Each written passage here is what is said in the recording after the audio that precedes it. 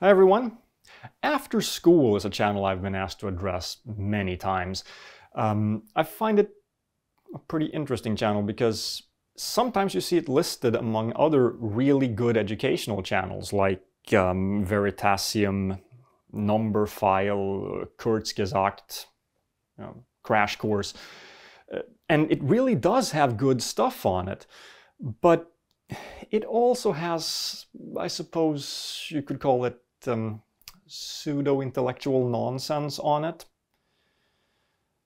And some videos promoting what I would call questionable social views. But that's not what this is about. I don't want to make videos about politics. What I do want to address is a video on that channel with a lot of really bad math in it. Hello, I'm Randall Carlson, and I would like to welcome you to a very special episode of After School. I'm a designer and builder by profession, but have for many years been an avid investigator into the marvels and mysteries of this amazing world we inhabit. I would like to invite you to join us here on a journey into the realm of sacred number and symbol, and the forms, patterns, and cycles of both space and time. Yep, it's about to get spirit science level stupid. Now, seriously, Jordan? We measure our life in terms of days, of 24 hours, referred to as a tropical or solar day. And it turns out that 24 of these hours are 1,440 minutes. This is one of the key numbers within the ancient canon of numerical cosmology that the ancients used to basically design and create their world. Okay, but why are there 24 hours in one day and why are there 60 minutes in an hour? I mean that there are 365 days in a year, roughly, is because we can observe that the Earth rotates around its axis a little over 365 times in the time it takes it to complete a full revolution around the Sun. That's an empirical observation, but that there are 24 hours in one day is not. As far as we know, the division of the day into 24 hours came from ancient Egypt, where the day was divided into a dozen hours of daytime and a dozen hours of nighttime. This was because the number 12 is very convenient to work with, as it's evenly divisible by 2, 3, 4, and 6. Compare that to 10, which is only divisible by 2 and 5. Working with the number 12 has the advantage of making fractions less common. A third of 12 is 4, a third of 10, 3 and a third. A quarter of 12, 3, a quarter of 10, 2 and a half. See what I mean? 60 is another number that has lots of divisors, so it was actually used as the base of the Babylonian numeral system. This is why we divide hours into 60 minutes and minutes into 60 seconds. But we could just as easily have divided the day into 10 hours, the hour into 10 minutes, and so on. In fact, there was a system like that introduced in France at one point, but it never caught on. The point is that the numbers 24 and 60 are completely arbitrary choices. These numbers are actually carriers of information because each number stands for meanings beyond just the apparent ones. Yes, obviously. Numbers can be used for lots of things. That's kind of the point. Space measure, we talk about a foot, we talk about of 12 inches, we talk about a square foot. And you'll notice that the square foot has the same repetition of digits, 144, as the 24 hours does. All we do is we tack a 0 on that, and we have the number of minutes in a day. Yes, well, the foot was divided into 12 inches because, again, 12 is convenient. A square foot becomes 12 times 12 equals 144 square inches. Oh yeah, square inches, not inches. Take 12 times 12, and that's 6 times 2 times 12, or 6 times 24. Obviously, it will be a factor of 10 less than 60 times 24. We see a similarity because we have arbitrarily chosen to use the same numbers. I want to call your attention to the 1 square yard, which is 1,296 inches. No, again, square inches. Everybody knows that a circumference of a circle is divided into 360 degrees. Again, this is an arbitrary choice. There's nothing about a circle that says 360. The Babylonians arbitrarily divided the circle into 360 degrees. They picked 360 because it's a multiple of 60 that is conveniently divisible by lots of numbers, and it's also close to the number of days in 1 year. So Babylonian astronomers could say that at least on day-to-day timescales, it looks like things in the sky move by 1 degree per night. And that's a pretty good approximation. Also, 360 degrees is not the circumference of a circle. It refers to an angle, not the distance traveled as you walk around the circle's periphery. The circumference of a circle is 2 pi times the radius. For this reason, in higher mathematics, we express angles in radians instead. 2 pi radians is 1 full revolution. We express angles using properties built into the circle. So the decision to divide the circle into 360 degrees is another arbitrary choice, made for reasons of convenience. But notice that number, 1,296,000, and you'll see that it's the same number, just raised by 3 orders of magnitude as the number of square inches in a square yard. Yes, of course. A yard is 36 inches, so a square yard is 36 by 36 square inches.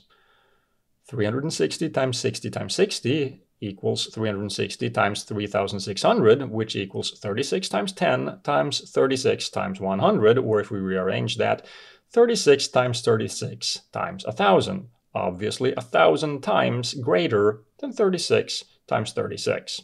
This happens because you keep reusing the same numbers by arbitrary choice. Okay, now another thing you might notice about most of these numbers from 1440 to 8640, 43,200, 144, 1728, 36, 1296 is that they all Kabbalistically add up and reduce to the single digit 9.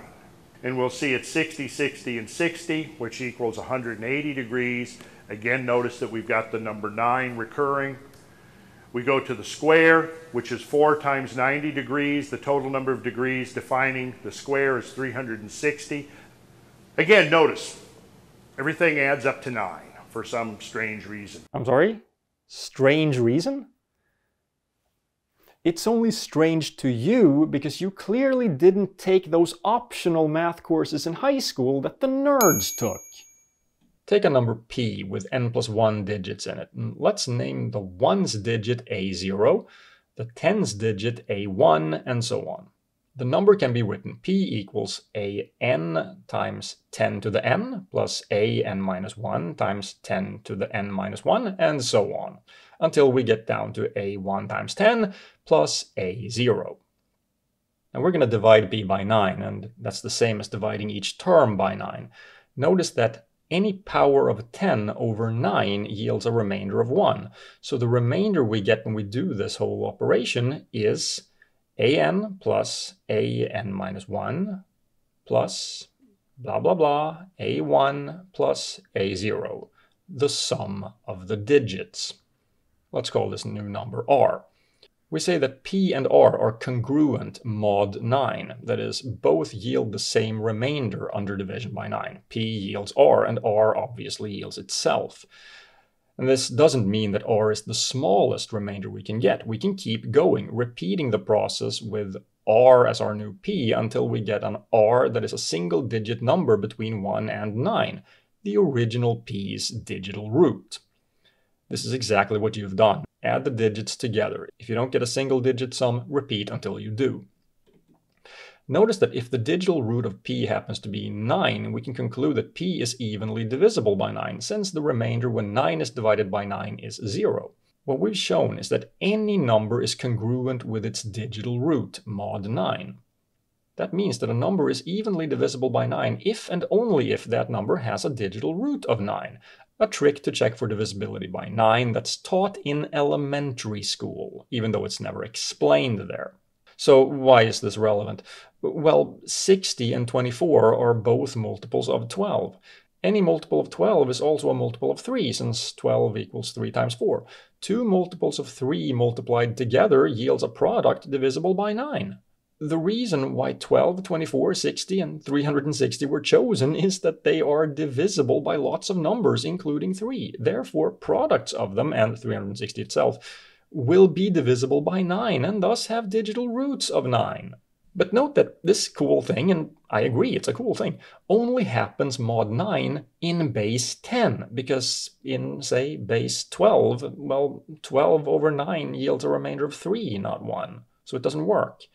In base B, this phenomenon occurs with the number b minus 1. You'll notice that in hexadecimal, base 16, using 0 to 9 as well as A to F as the 16 digits, A meaning 10 and F meaning 15, 360 is written 168.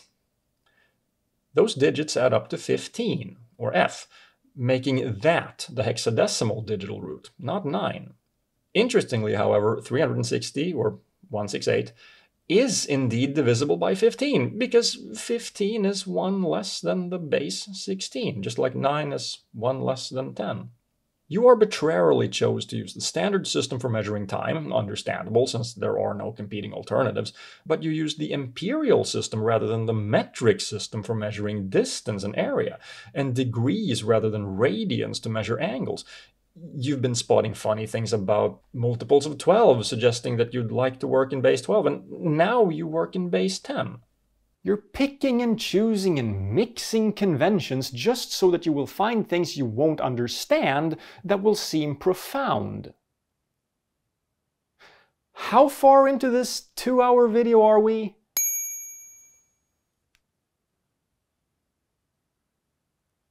Okay, to be continued. But before I go, here's some advice for you if you want to learn math instead of just drool over it. This video is sponsored by Brilliant.org, where you can take interactive online courses in math, science, and computer-related topics at any level from beginner to advanced. Whether you're a student, professional, or just a lifelong learner, Brilliant will help you learn new skills for use in your personal or professional life. There are literally thousands of lessons available, from everyday math to vector calculus, from classical mechanics to quantum mechanics, from the basics of programming to neural networks, and more content is added all the time. Recent additions include several courses in data analysis, such as Introduction to Probability, Exploring Data Visually, and Modeling with Multiple Variables, as well as programming courses like Creative Coding, and a really interesting course I took myself called How LLMs Work.